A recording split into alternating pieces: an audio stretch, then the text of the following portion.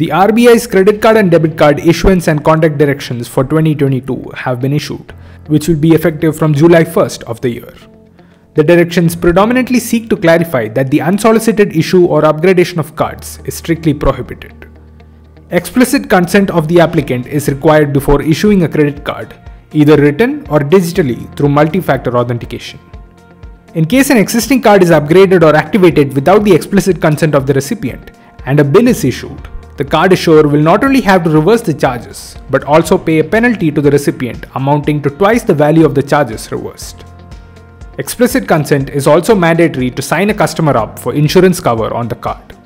Any loss arising out of misuse of an unsolicited card will be the responsibility of the card issuer only. If the customer has not activated the card through OTP within 30 days from the date of issuance, the account should be closed within 7 working days, with no information regarding the account reported to any credit information companies. A one-page key fact statement containing the rate of interest, quantum of charges, etc. should be provided during application, and in case of rejection, the specific reason for the same has to be conveyed in writing to the customer. Finally, the directions also state that companies can contact customers through telemarketers only between the hours of 10 a.m. and 7 p.m.